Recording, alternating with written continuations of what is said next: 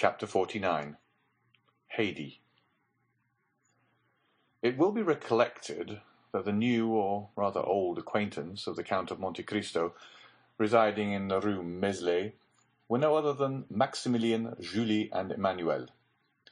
The very anticipation of delight to be enjoyed in his forthcoming visits, the bright, pure gleam of heavenly happiness it diffused over the almost deadly warfare in which he had voluntarily engaged, illumined his whole countenance with a look of ineffable joy and calmness, as immediately after Villefort's departure his thoughts flew back to the cheering prospect before him of tasting at least a brief respite from the fierce and stormy passions of his mind.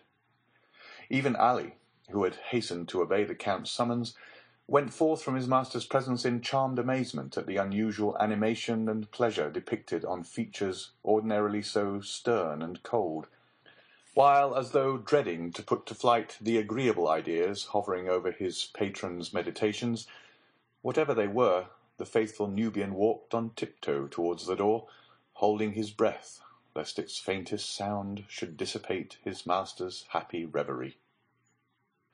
It was noon, and Monte Cristo had set apart 1 hour to be passed in the apartments of Haydée, as though his oppressed spirit could not all at once admit the feeling of pure and unmixed joy, but required a gradual succession of calm and gentle emotions to prepare his mind to receive full and perfect happiness, in the same manner as ordinary natures demand to be inured by degrees to the reception of strong or violent sensations. The young Greek, as we have already said, occupied apartments wholly unconnected with those of the Count. The rooms had been fitted up in strict accordance with Oriental ideas. The floors were covered with the richest carpets Turkey could produce.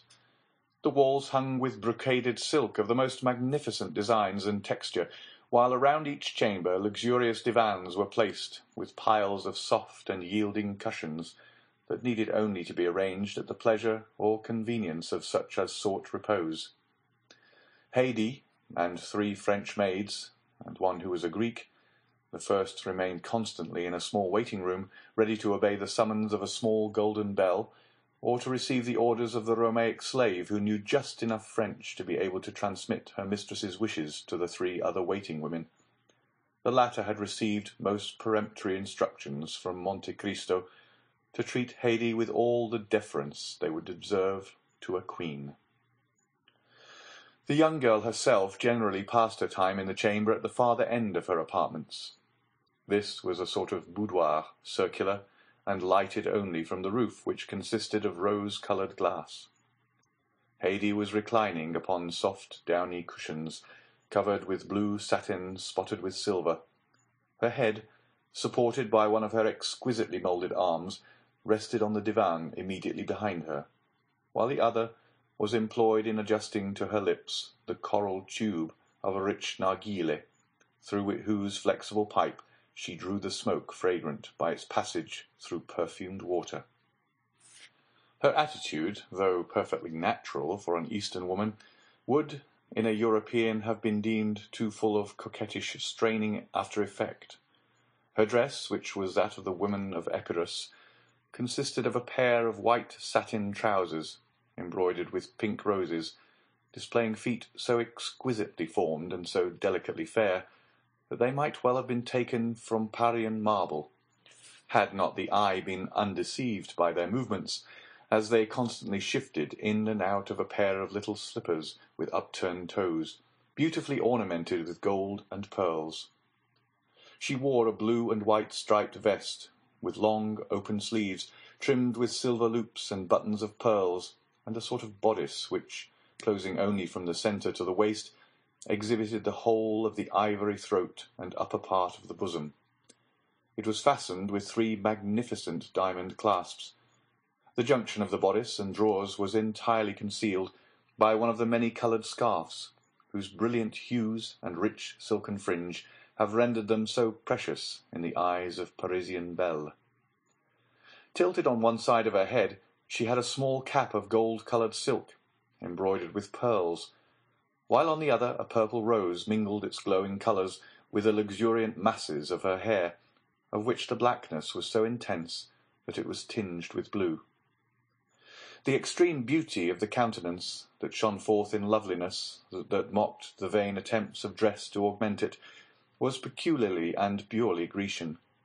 There were the large, dark, melting eyes, the finely formed nose, the coral lips and pearly teeth that belonged to her race and country. And to complete the whole, Haydée was in the very springtide and fullness of youthful charms. She had not yet numbered more than 20 summers. Monte Cristo summoned the Greek attendant, and bade her inquire whether it would be agreeable to her mistress to receive his visit.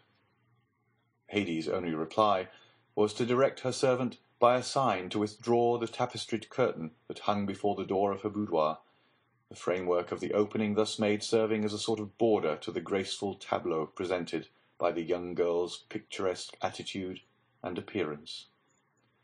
As Monte Cristo approached, she leaned upon the elbow of the arm that held the narghile, and extended to him her other hand, said, with a smile of captivating sweetness, in the sonorous language spoken by the women of Athens and Sparta, "Why demand the permission ere you enter? Are you no longer my master, or have I ceased to be your slave?" Monte Cristo returned her smile. "Haydée," said he, "you well know." "Why do you address me so coldly, so distantly?" asked the young Greek. "Have I by any means displeased you? Oh, if so, punish me as you will, but do not speak to me in tones and manner so formal and constrained." "Haydée," replied the Count, "you know that you are now in France, and are free." "Free to do what?" asked the young girl. "Free to leave me." "Leave you? Why should I leave you?" "That is not for me to say, but we are now about to mix in society, to visit and be visited." "I don't wish to see anybody but you." "And should you see one whom you could prefer, I would not be so unjust." "I have never seen anyone I prefer to you, and I have never loved anyone but you and my father." "My poor child," replied Monte Cristo, "that is merely because your father and myself are the only men you have ever talked to." "I don't want anybody else to talk to me. My father said I was his joy. You style me your love, and both of you have called me my child." "Do you remember your father, Haydée?" The young Greek smiled. "He is here and here," said she, touching her eyes and her heart. "And where am I?" inquired Monte Cristo laughingly. "You," cried she with tones of thrilling tenderness, "you are everywhere." Monte Cristo took the delicate hand of the young girl in his, and was about to raise it to his lips when the simple child of nature hastily withdrew it, and presented her cheek. "You now understand, Haydée," said the Count, "that from this moment you are absolutely free, that here you exercise unlimited away, and are at liberty to lay aside or continue the costume of your country, as it may suit your inclination. Within this mansion you are absolute mistress of your actions, and may go abroad or remain in your apartments as may seem most agreeable to you. A carriage awaits your orders, and Ali and Mirtho will accompany you wheresoever you desire to go. There is but one favour I could entreat of you." "Speak." "Guard carefully the secret of your birth. Make no allusion to the past, nor upon any occasion be induced to pronounce the names of your illustrious father or ill-fated mother." "I have already told you, my lord, that I shall see no one." "It is possible, Haydée, that so perfect a seclusion, though conformable with the habits and customs of the East, may not be practicable in Paris. Endeavour, then, to accustom yourself to our manner of living in these northern climes, as you did to those of Rome, Florence, Milan, and Madrid. It may be useful to you one of these days, whether you remain here or return to the East." The young girl raised her tearful eyes towards Monte Cristo, as she said with touching earnestness, "Whether we return to the east, you mean to say, my lord, do you not?" "My child," returned Monte Cristo, "you know full well that whenever we part, it will be no fault or wish of mine. The tree forsakes not the flower falls from the tree." "My lord," replied Haydée, "I never will leave you, for I am sure I could not exist without you." "My poor girl, in 10 years I shall be old, and you will be still young." "My father had a long white beard, but I loved him. He was 60 years old, but to me he was handsomer than all the fine youths I saw." "Then tell me, Haydée, do you believe you shall be able to accustom yourself to our present mode of life?" "Shall I see you?" "Every day." "Then what do you fear, my lord?" "You might find it dull." "No, my lord.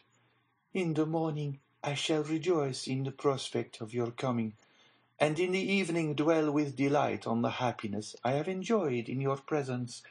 Then, too, when alone, I can call forth mighty pictures of the past, see vast horizons bounded only by the towering mountains of Pindus and Olympus.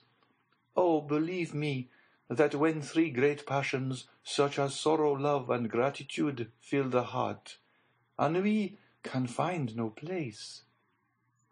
"You are a worthy daughter of Epirus, Haydée, and your charming and poetical ideas prove well your descent from that race of goddesses who claim your country as their birthplace.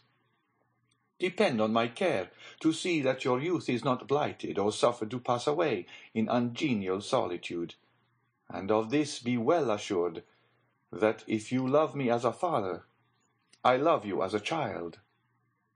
"You are wrong, my lord. The love I have for you is very different from the love I had for my father. My father died, but I did not die. If you were to die, I should die too."